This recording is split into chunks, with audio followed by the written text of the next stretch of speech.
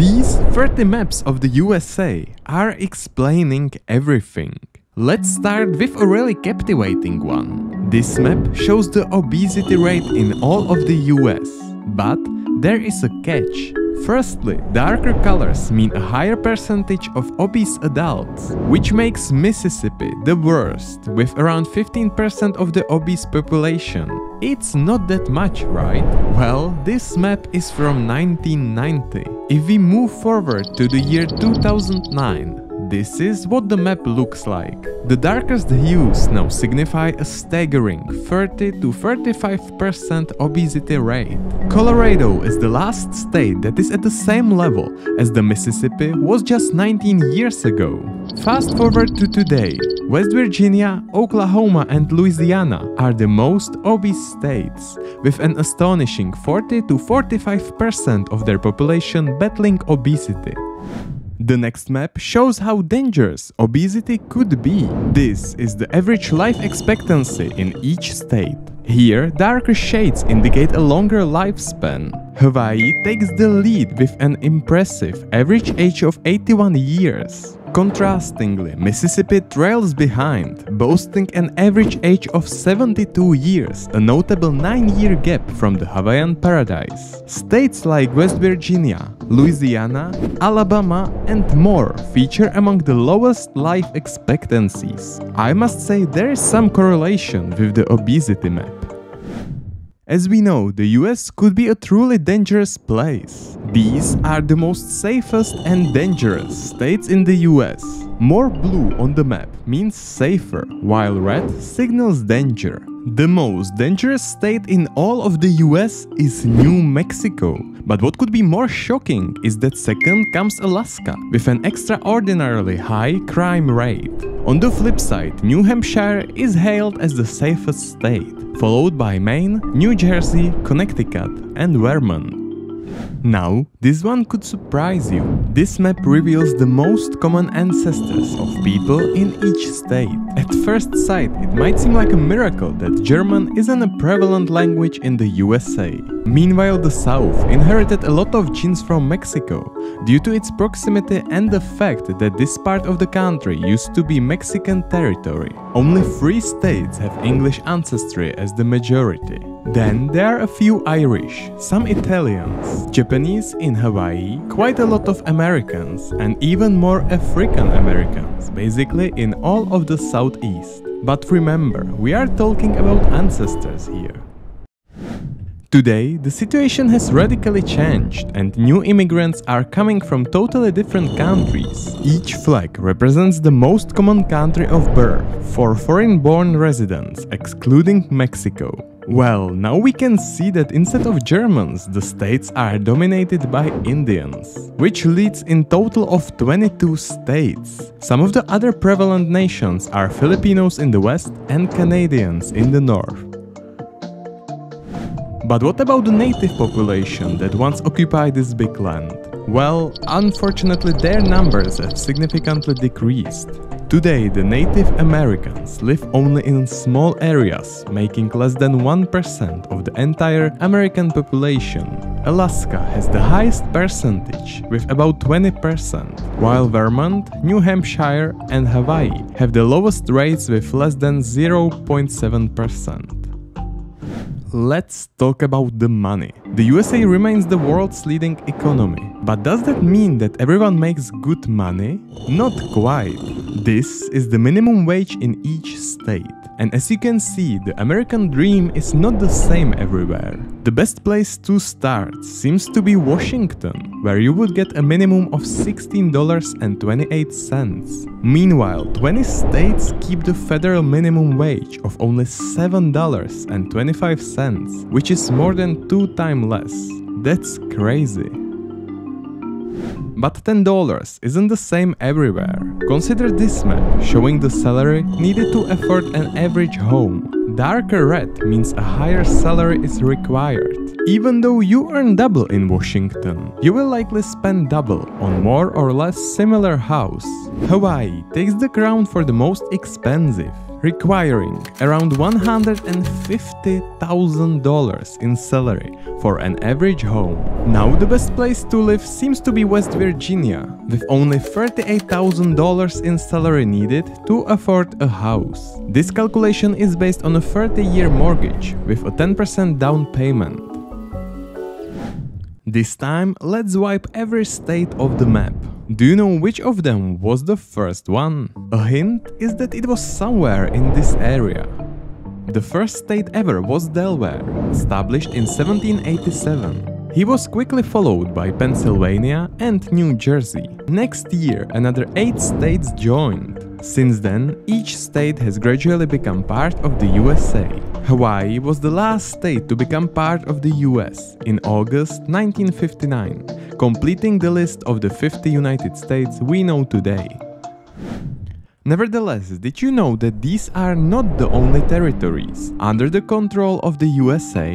The one you probably know about is Puerto Rico, which is not an official state, but an unincorporated territory with Commonwealth status. And there are even more of them. They have different official statuses, but all of them are under the control of the US. 5 of these are inhabited, while the rest are 9 uninhabited islands, atolls, and reefs. They are used mainly for scientific or military purposes. Now, when we have established all 50 states, can you actually remember them? This map shows how well each state is remembered. More orange signifies being more forgotten. Among the most popular states are California, Nevada, Washington, Texas, Florida, and New York. Meanwhile, easily forgotten states include Maryland, Iowa, or Indiana. Which state stands out as the most memorable or forgettable for you? Well, in order to know and remember a lot of things, such as names of the states, you need to be literate. What you can see now are states differentiated by their average English literacy. As the worst of all comes California, with only 76.9% of the population being literate. This means that 1 in 5 people there may struggle with reading or writing in English. Right behind California comes New York, Florida, and Texas. Meanwhile, state that deserves praise for 94% of the literate population is Minnesota. Above the 90% level are most of the northern states. The next one quite correlates with the literacy rate. This map shows the number of adults who were incarcerated. I mean, Louisiana and Mississippi, what is happening there? They are the worst states by far, with approximately 1.1% of the adult population in jails or state prisons. Most of the southern states are leading in this metric, which is not particularly the best achievement. Point for Massachusetts, as there, the number of adults in jail and state prisons is 4 times smaller than in Louisiana. Good job, guys! Assuming you are not in prison and that you are literate, then you should be making money for your family. This one depicts the median income for an average household in each state. Darker blue means higher income, with California, Maryland, New Jersey, and Massachusetts in the top places, earning on average more than $80,000 a year. However, some states earn 2 to 3 times less than that. Arkansas, Mississippi, and West Virginia are among them. We've discovered that the more you earn, the more you spend. This is the same metric as the previous one, however, adjusted for the cost of living. This changes the situation. For example, California, Hawaii, or New York now doesn't seem like the best places to live. Minnesota, as the only state, hasn't changed at all, meaning you can still make good money there without spending it all. Meanwhile, in states like Florida, Mississippi, New Mexico, or West Virginia, you are not only earning little in comparison with other states, but the cost of living is ripping you off any excess money you have. Now, pay attention, as this one is crazy. When you see it on the map, you are probably aware of the fact that many people live on the coast, but the extent of it might be surprising. Both areas on the map have the same population, even though one is about 4 times larger. Fun fact is that about half of the population in the US lives within 30 miles of the coast.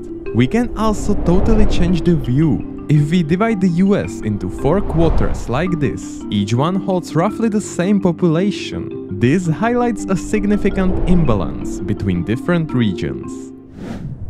The next map, depicting the fascinating topic of population, is this one. Well, what you actually see is LA County, with almost 10 million people living within this area. When you put this into a broader perspective, we can say that each of the following states has a lower population than the little counterpart of Los Angeles. When talking about population density, why not take a look at who actually these people are? These are the biggest minorities in each state.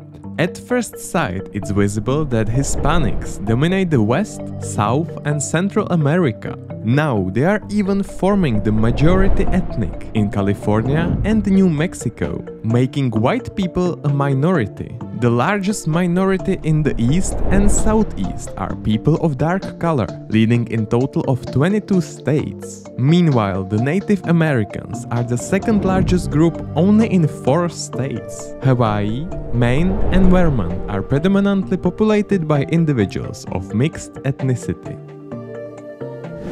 Living in America could be dangerous. Unfortunately, crimes and murders happen every day. The following visualization shows the rate of homicides per 100,000 people in each state. New Mexico, Louisiana and Mississippi rank as the top 3 most dangerous states. However, there is still hope, as some places have rates 10 times smaller than the worst cases. Among those are Idaho, Utah, Nebraska, Iowa and Maine, with the lowest rate of them all. Only 1.7 homicides per 100,000 people take place there. Yet homicide is not the only danger that lurks outside. Many people willingly put their lives at the risk daily when starting their car engines. Road fatalities are sadly part of the convenient transporting. Nevertheless, it's interesting that some states tend to have even 3 times more car accidents than others. Whether it's due to driving habits or road conditions, data indicate that most road fatalities happen in South Carolina, as right behind it are Mississippi and New Mexico. Honestly, no hate, but what is happening in Mississippi? The winners of this category are Massachusetts, Vermont and Minnesota.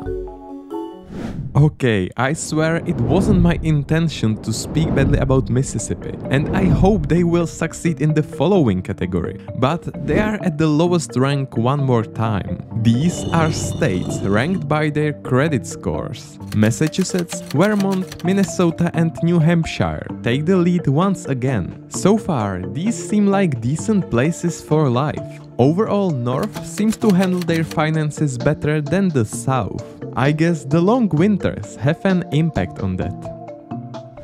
We have learned that LA County is large, but Los Angeles itself is not the biggest city out there. Do you know which one is it?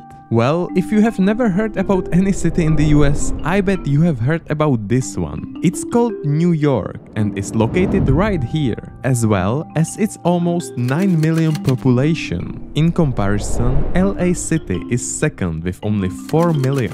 The rest of the top 10 largest cities in the US are Chicago, Houston, Phoenix, Philadelphia, San Antonio, never heard of that one, San Diego, Dallas and San Jose. California takes the spotlight again in the following map, which ranks states by their GDP. It's unimaginable how large is the economy of California. Its nominal GDP sits at 3.6 trillion USD. This surpasses the GDP of all countries in the world except for China, Japan, Germany and the US itself. It's even 1.3 trillion ahead of second place Texas. New York State comes in third place with an admirable $2 trillion. On the other end, the smallest economies are found in Alaska, Wyoming and Vermont, with Vermont being the smallest of them all with $43 billion. That is 90 times less than California. Despite this, Vermont's economy is still larger than that of more than 97 countries worldwide. We have talked about the most common country of birth of immigrants in the US. But do you have any idea how many of them are there? These are the shares of the population born outside of the US. California, New York and Florida are the most popular destinations. Meanwhile, nobody wants to start a new life in Montana, West Virginia or Mississippi, which is not a surprise for me after this video. When you have a diverse population from different parts of the world, language can be a barrier. Excluding English and Spanish, these would be the most commonly spoken languages in each state. Do you speak any other language besides these two? If you are from the US, chances are you speak German, French or Vietnamese, as these are the most commonly found. Among the less widespread ones are Tagalog, Russian, the native languages of Navajo, Yupik, Dakota or Hmong, Polish, Arabian, Korean, Italian or Chinese. Going back to the old days, when Europeans arrived and established settlements, these are the oldest cities in all of the US. The oldest of them all was found in Florida in 1565 by a Spanish admiral who named it Saint Augustine. Most of the oldest towns were situated on the east coast, as that was the site from which the Europeans came. But that wasn't a rule, as the third oldest city is located in New Mexico. I got the last map here, but this could be truly the deciding one for you. This map shows all states with Springfield on their land, while the darker ones have even more of them. And that's amazing. Well, I hope you have learned something new in this video. Write me your opinion in the comments below, and I'm looking forward to see you in the next one.